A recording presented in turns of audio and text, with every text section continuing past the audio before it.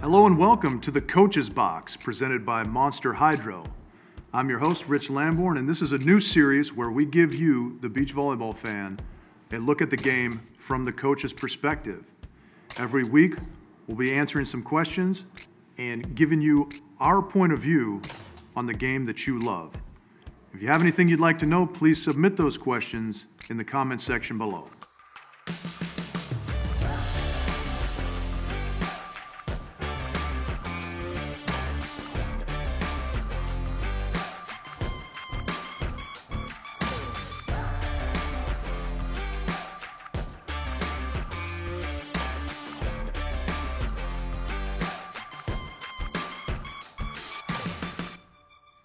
Hello everybody, and thank you for joining me and our inaugural edition of the Coach's Box. My name is Rich Lambourne. I'll be your host, and I'm coming to you from none other than the AVP warehouse. With social distancing and so forth being what it is, we don't get to sit in an actual Coach's Box, unfortunately, but we have a little bit of a makeshift one here. We even got sand that we can have beneath our toes. We got some Monster Hydro in the fridge just in case I get parched. What we'd like to do today is take a look at some of the questions that have come in for us and discuss some concepts about the game of beach volleyball or whatever our submissions are from a coach's perspective.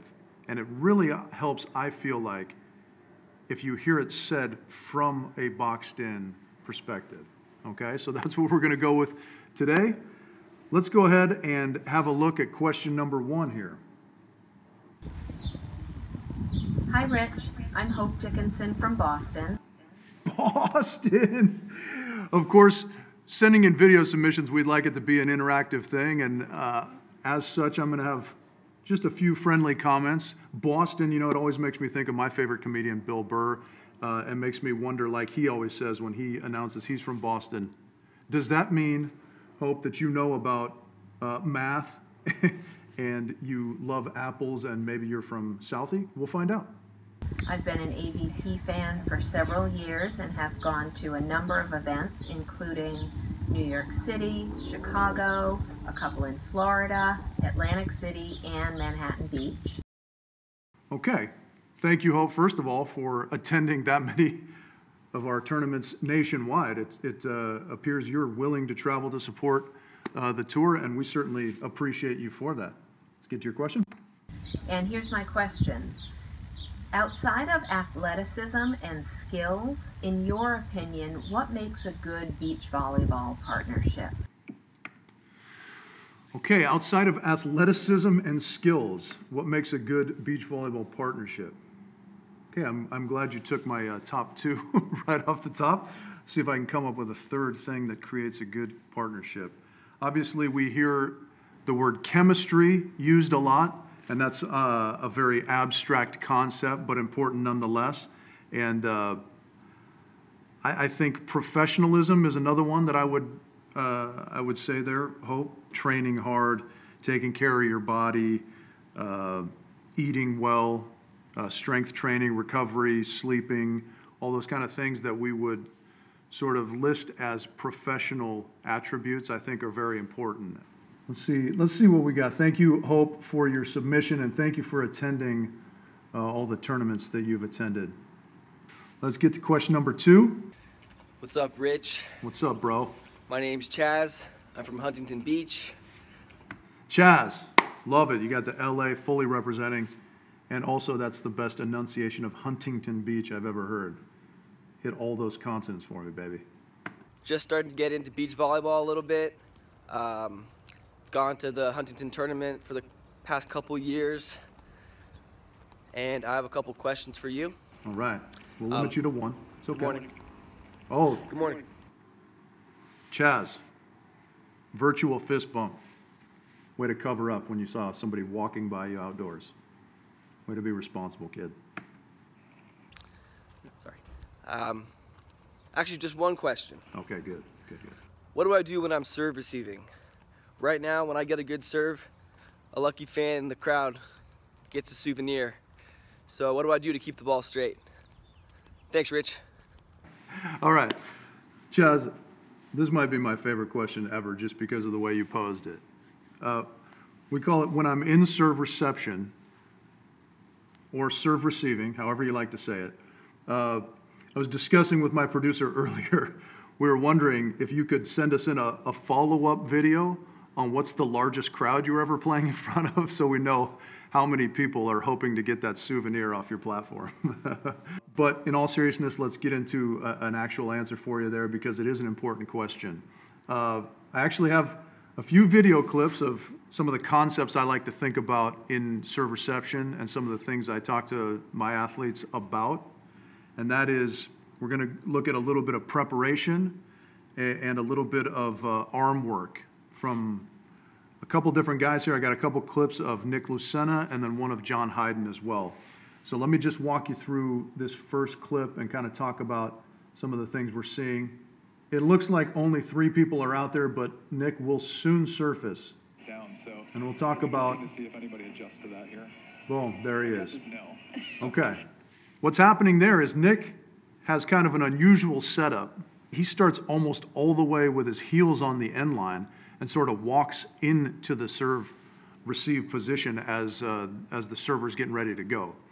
And what that does for him, in my opinion, in my belief, is that it gives him this forward leaning feel, this posture where he's kind of covering the ball with his shoulders and arms and really in a nice balanced position and capable of making a good pass.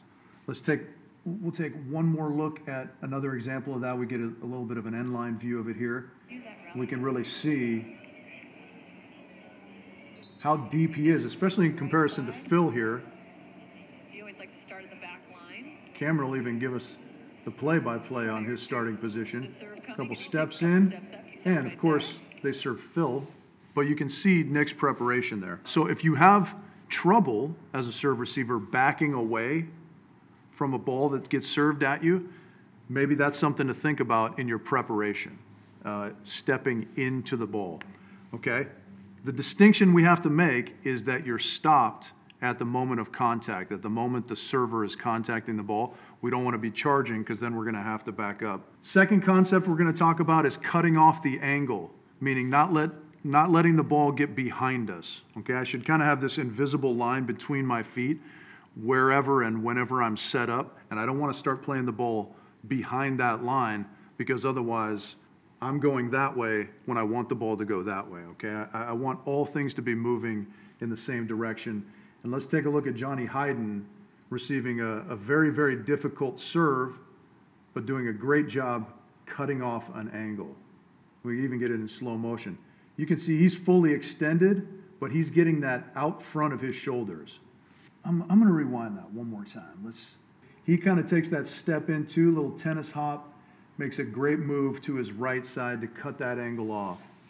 And what that does is, even on a tough serve, it keeps the ball going in front of him, which is obviously where we want the play to develop. He loses very few balls off of his arms and into the crowd, like you said there, my man Chaz. So, good preparation, step into the ball a little bit so you don't feel like you're backing up, and make sure we cut off angles. We play the ball out front of our feet, okay? The ball knows angles is my #1 mantra in serve reception, and all that means is if I make a good angle, I'm going to end up with a good pass. So all that footwork and stuff we're talking about is designed for me to make a good angle over and over and over again over a long period of time. Hopefully that helps, Chaz. Thank you again for your submission. Thank you for being responsible and covering up your face when talking to strangers out in public. Hi everyone, my name is Question Kelly number and 3. this is Mona. Kelly and We're from Mona. Redondo Beach, California, and every weekend we're usually on the beach playing volleyball, and every year we cannot wait for the amazing athletes to come to Manhattan Beach and Hermosa Beach. We have a question for Rich. Mona and I are wondering, what made you transition to beach volleyball after your indoor career? Bye. Okay, Kelly and Mona, thank you for the submission. I'm going to direct this answer to Mona, obviously, because I'm a dog fanatic and I live in an apartment building where dogs aren't allowed, so I have to live vicariously through Kelly here, I suppose. And so I appreciate you including Mona in this, Kelly. My transition was fairly swift from indoor to beach, and it was just kind of a bit of fortuitous timing, to be honest. I played indoor for a long time. My career kind of abruptly came to a close, and my good friend and kind of one of my coaching mentors, Tyler Hildebrand, was working with Jake Gibb and Casey Patterson at the time, and also M. Day and Summer Ross. And since he was working with both of those teams, he had kind of a situation where he could have an assistant, as it were, an intern, probably is a better word for what I was doing for them. And so I got to learn from him. It was just kind of a smooth and, like I said, lucky from a timing perspective, an opportunity for me. And then, being on the beach is awesome. Obviously, the lifestyle is great. The environment is great. The people in the sport are awesome. And so that's how it happened for me, and I've been going that way ever since. Thank you, Kelly and Mona. Hope that helps. All right, let's see question number 4 here. Thank you guys for these submissions. Hi, Rich. This is Alex from LA, and I have a question for you. What's the hardest skill to teach on the beach? Probably the most difficult thing about the game of beach volleyball is reading the game. Okay, now what do I mean by that? Because that's kind of an abstract concept. The ability to take in information and process that information. Probably a lot of that equation is going to be experience-based. Okay, you need to have kind of a large library of experience, and just like anything, even regular reading, right? We need to practice it. We get more and more proficient the more we practice it. Let's just focus on the defender's reads. I need to be looking at who we serve. Okay, how do they pass the ball? This is kind of my progression of things that I should be trying to take in information about and process. Did they pass it well? Okay, good.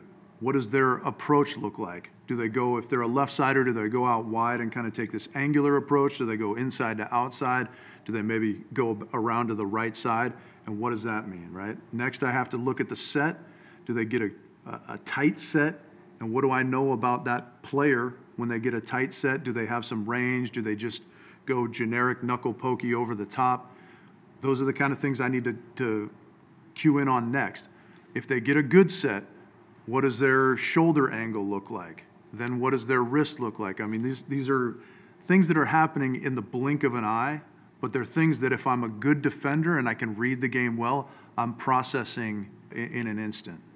Okay, so that's kind of what I mean by reading the game, and you can see why that's such a difficult thing to teach, because you really have to go out there and do it a lot, but you also can have that sort of progression of cues that I was talking about there, from pass to set to approach angle to then, kind of shoulder and wrist contact, okay? And then we sort of layer in a little bit of tendencies that I know about that player underneath as well. And I'll pull up, since we talked about defenders, I'll pull up a couple clips here of some great defenders making some great reads. And what I want us to focus on is what is their eyes doing throughout that whole play. They're more than likely, they're not bobbing up and down. They're trying to stay steady and take in as much of that information as they can to give themselves the best chance to make the right read.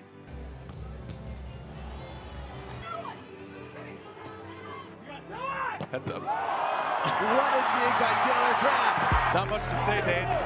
Let's just appreciate it. Taylor Craft is fearless.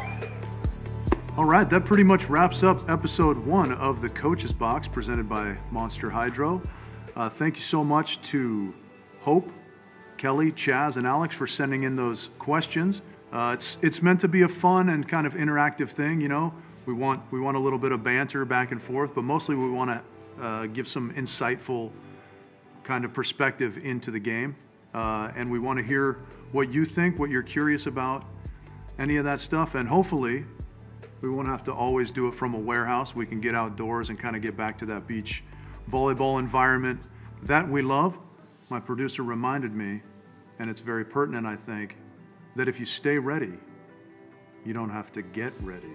But for the time being, stay home, stay safe, and we will see you soon.